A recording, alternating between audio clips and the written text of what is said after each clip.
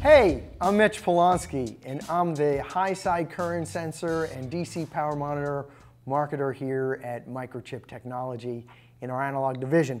And what I'm going to introduce you to today is the PAC1934 USB-C power meter.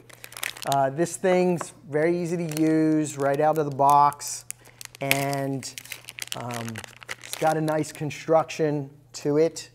You can see it's got a nice industrial look and feel to it. And what we're going to do to show you functionality initially is I'm going to use a power bank. So I'm going to hook up a power bank that I have here. And I've also got a USB-C wall wart. We're going to do everything USB-C here. And we're going to charge the power bank. This wall wart, by the way, is rated at 45 watts for power delivery. And so what you'll see is the screen turns on. I'm going to rotate the screen for better viewing. And I'm going to make larger font. All of the information is available on one screen in small font, but I can raster through the information here. So we see voltage and current. We also see the direction of charge. So the wall wart is charging the power bank. We can see power, energy. We can also see accumulated charge. And then something you can't see on a lot of other USB power meters is you see the CC voltage on the pins on this one. So that's nice. And then one other thing that this device has that other devices don't is it has memory slots for prototyping. So this power monitor is a good tool for prototyping your systems. So I'll go and I can change the screen to save data, and it shows you that I have memory locations, up to 10 memory locations for data for prototyping. All right, so what else can this thing do? Let's go take a look at my cell phone, right? Something more common that everybody knows and wants to understand how much charge is going in and out of their cell phone. So what I have here is my cell phone. I'm going to start with the power bank.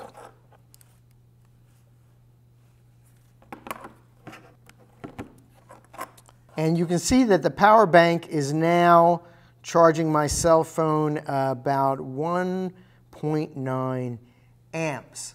But I'm curious, can I get a better charge off of my wall wart?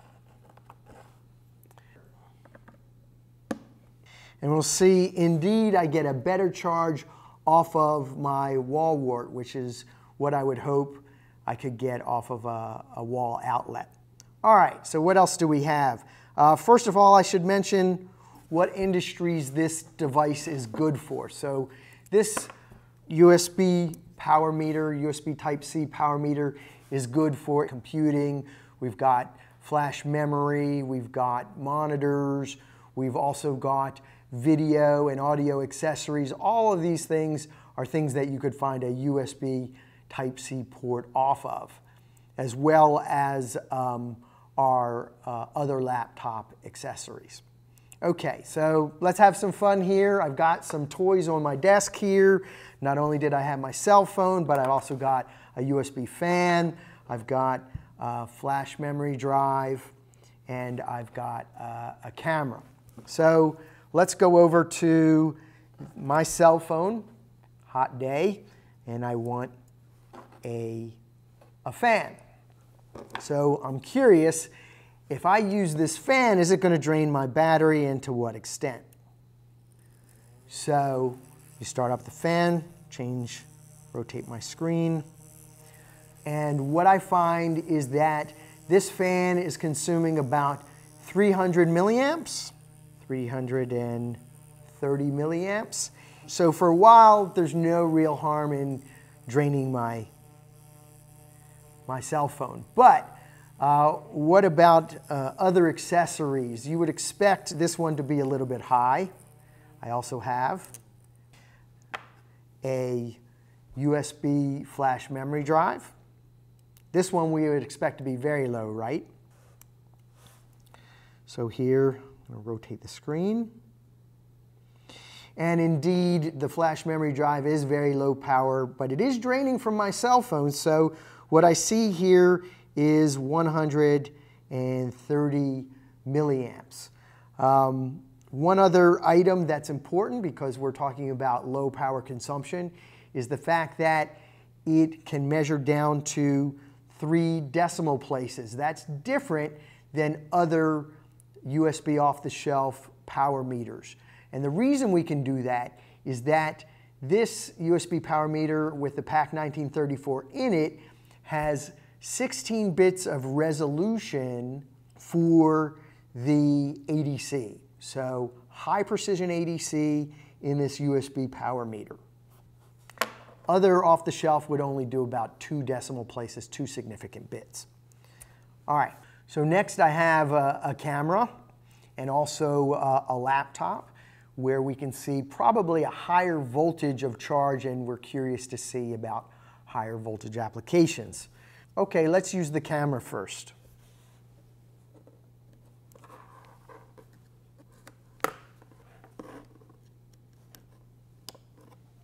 Changing my video source to the camera.